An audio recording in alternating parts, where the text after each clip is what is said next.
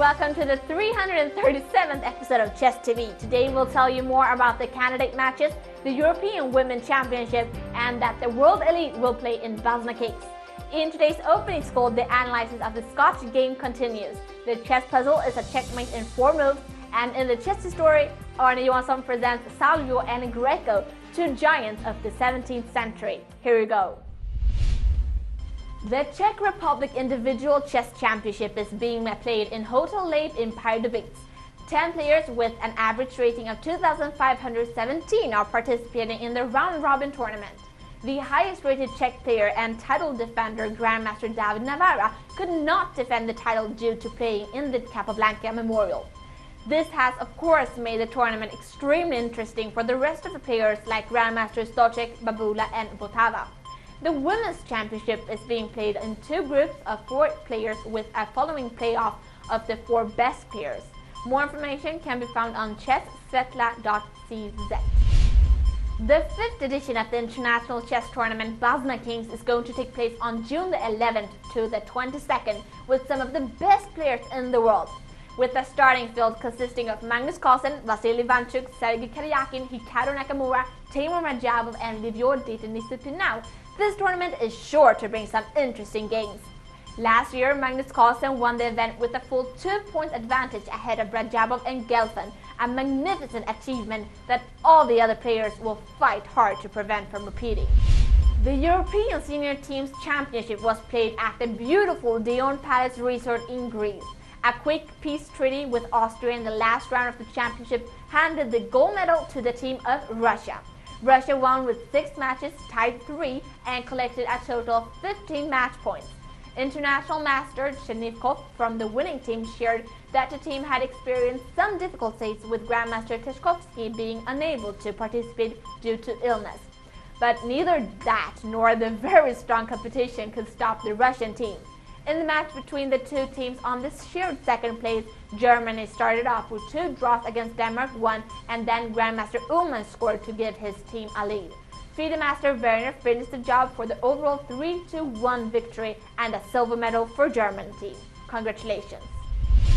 The 4th Mumbai Mayor Cup International Open Chess Tournament is scheduled to take place from September the 15th to the 24th in Mumbai, India. A prize fund of $31,000 is promised to those who place best in the 11 rounds of play. We should also mention that all participants will be provided free accommodation at the Andheri Sports Complex on request. ChessFriends.com is the new professional online chess server on the internet. Quite young, it is already making rapid progress due to the fantastic interface and the multiple useful options that it offers. The basis of the online chess server is the real-time human or engine live games, tournaments, and their attached powerful engine analysis.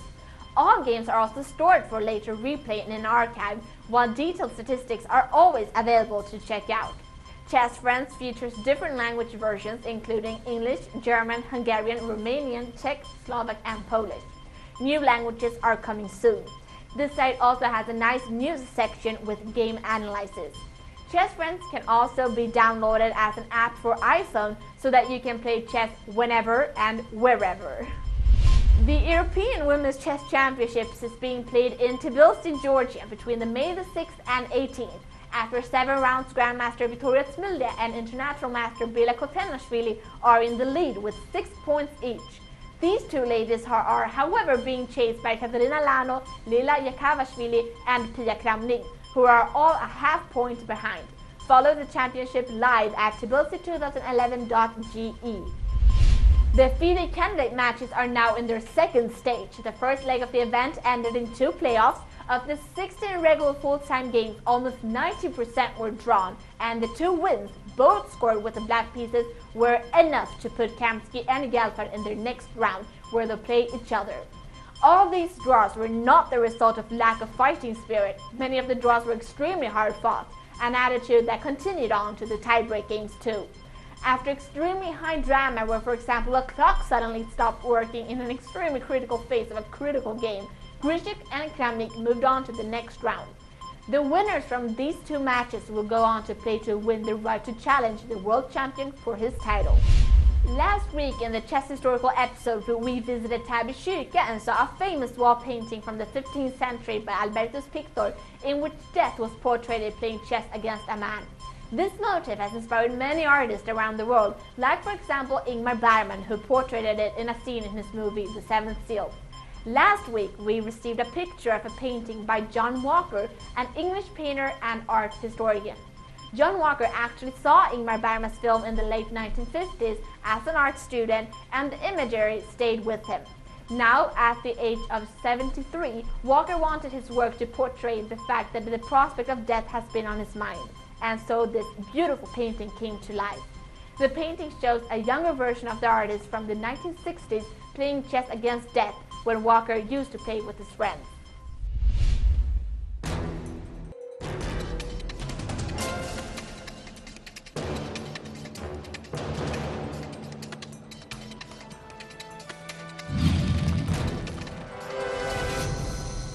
Last week we continued our analysis of the Scotch game, something we will do in this week's episode as well. We have previously seen what happens after in this position if black would play bishop to c5, but in this week's episode we will take a look at the slightly less popular move knight to f6. Alfred, how will this game continue? Well, as we now see, black threatens to take the e4 pawn, something white really shouldn't allow. In order to hinder black from taking the white pawn, white has two options to choose between. Knight takes on c6 and knight to c3. Knight takes on c6 is the little more popular variation and is followed by black recapturing with the b pawn. To take with the d pawn is sometimes a good idea, but in this position it gives black no compensation at all, because after an exchange on d8, white plays bishop to g5 followed by bishop to e7 and knight to c3. White has a spacious and well-coordinated position, while black, on the other hand, really has no initiative whatsoever. So instead of recapturing with the d-pawn, it lays in black's interest to take with the b-pawn.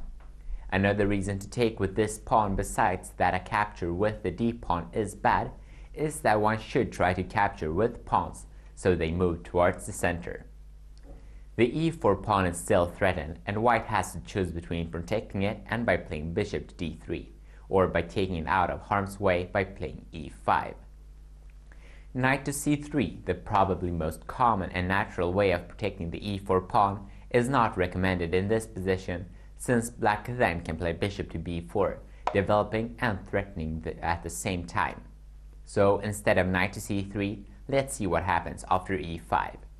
The most popular continuation.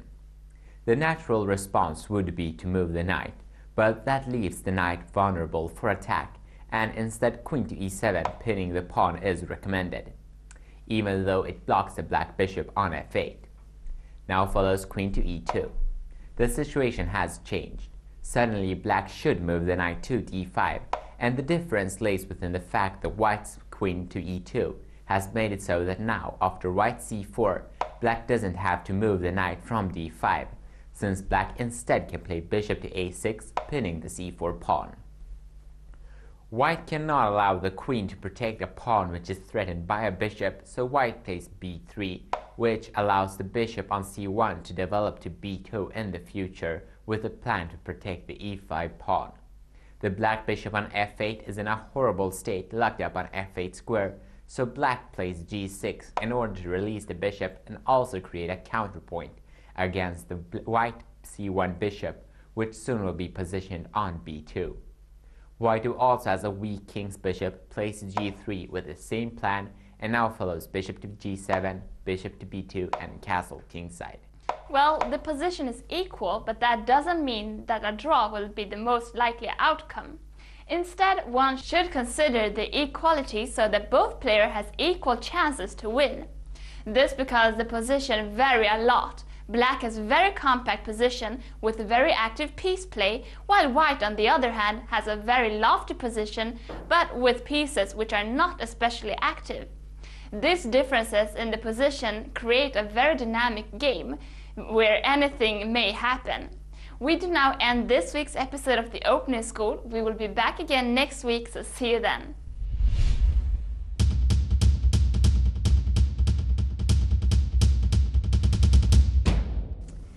In today's chess puzzle, we are to find a checkmate in 4 moves, and it is white that checkmates black.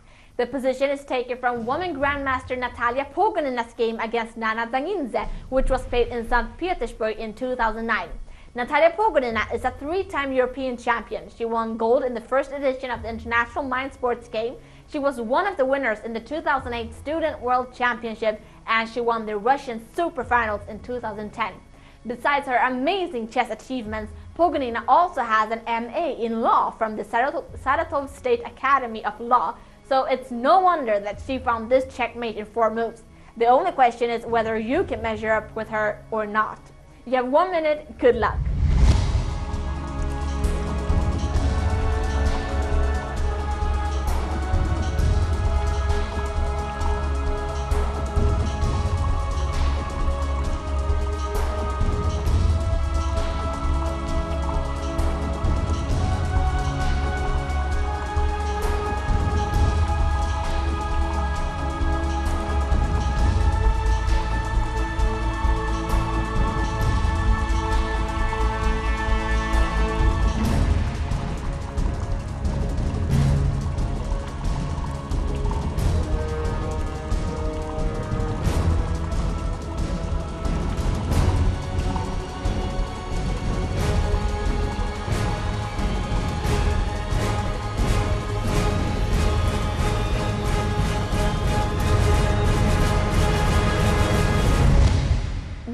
Have to be aware of black's attack on the c-file. If black only gets the chance, she will checkmate us in 2 moves by moving down the rook to c1. So that means that we have to check in every single move to avoid being checkmated. So what we'll play here is rook takes an h5 check. And we play this move because our queen has a strong diagonal to h8 here. And if the king would go down to g8, we would checkmate him in with the queen to h8 or the rook to h8. Black's best option is to capture the rook, the other rook takes back, and now if the black king goes down to g8, we checkmate him again. So black will instead go to g6. Now our rook on h5 is unguarded, and if we try to protect it in any other way, we get checkmated on c1. So what we'll do is to play it to h6 with a check. The king now captures the unguarded pawn, but that doesn't help her in any way, because now we play the deadly move queen to f4 checkmate thanks to our knight on d5. So there you go. This puzzle was quite difficult, especially with the black threat to checkmate on c1 all the time. But it was certainly a nice checkmate. Great job, everyone.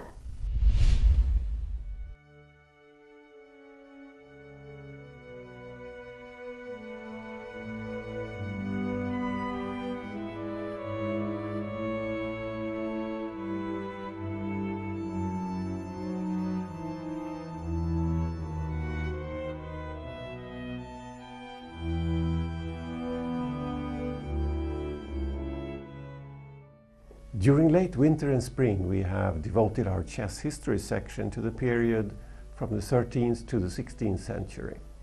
The Swedish chess history has been at the center, but we've also looked outwards towards the European horizon. Chess was reformed in the late 1400s and early 1500s, and Spain with Ruy Lopez and others dominated the international chess scene. When we move into the 1600s, Italy, or the area that we now call Italy, becomes increasingly dominant. Well, one could actually say that the Italian school was taking over towards the end of the 16th century. And the struggle of play became more aggressive, and one started to study a number of new openings. 3 years before the start of the 17th century, Orazio Dionuzio wrote a treatise with some new openings and problems. But 2 other great Italian profiles stand out, namely Alessandro Salvio and Giacchino Greco. Salvio was born around 1570, probably in Calabria, and was probably the world's strongest chess player around the year 1600. He started a chess academy or chess school in Naples and published his book Trattato dell'invenzione e arte liberale del gioco degli scacchi in 1604, a treatise on chess, that is. 30 years later, he also wrote a book with a long title starting with Il Puttino. And Il Puttino means something like the little one and refers to Leonardo da Cutri, who I mentioned a couple of programs ago because he played against Ruy Lopez. Da Cutri got his nickname Il Puttino since he was something of a prodigy in chess. After Salvio died around 1640, it took until 1723 before his book came out in a new edition. And it looks like this. The Italian school really dominated during the 17th century, and there were several other chess authors active during the first half of the 17th century. Carrera was one of them and published his book in 1617, but soon it was time for the next giant on the chess scene, Giacchino Greco, who also came from Calabria and was often simply called Il Calabrese. He was born approximately 1600 of poor parents in the village of Celico, and his original surname was Cusentino. He learned chess and made his way to Rome, where he got access to the books of Ruy Lopez and Salvio. Greco gathered his notes with games and endgames to form his first book on chess, Trattato del gioco di scacchi di Giacchino Greco Cusentino. Well, that approximately means his own chess treatise. It came out in 1620 and is today a really major book rarity. His love of adventure and wish to test his chess capacity against the other chess players soon meant that he left Rome and traveled to France. In 1621 he visited the Count of Lorraine's court in Nancy, and then on to Paris, where he met the best French players. He was very successful and acquired a small fortune as a result of his victories on the chessboard. Pleased with his luck, he went on to England the following year, but had the misfortune to be attacked and robbed on the way to London. This forced him to restart with 2 empty pockets again in the English capital. His reputation had spread to London, and also here he got the opportunity to play against the leading chess players. After a successful period in London, he returned to Paris in 1624, where he rebuilt at least some of the lost wealth and worked further on his chess manuscript. He soon continued his travels and this time went to Madrid, where he played at the court of Philip IV, and also there defeated all his opponents. His love of adventure and travel prevailed over his interest for chess, and while he was in Madrid he got to know a person from the Spanish nobility who persuaded Greco to become a travel companion and on an extended cruise. In Murray's chess history book, it is stated that the trip went to the Caribbean and that Greco died there at least before 1634. He's supposed to have donated his fortune also to the Jesuits. His influence on chess development was mainly found in France, although he was Italian, and to some extent in England. His chess book appeared in many editions after his death, and the first English came out in 1656. It was translated to French in 1669, and the edition from 1689 looks like this. Note the old French spelling of chess, which in the early 1700s was changed to échec, E-C-H-E-C-S. The little book from 1689 looks like this. Greco's strength was not in the opening theory and position play, but he excelled in combinations and sacrifices. The sacrifices were perhaps not always objectively correct, but apparently sufficient to defeat his contemporary opponents. Well, we end here today and we'll return next week with a new theme, so see you then. Thank you for watching this week's episode of Chess TV. We are back with a new episode next week in which we will tell you, for instance, about the new European Women Champion. Be sure to watch us then. Bye!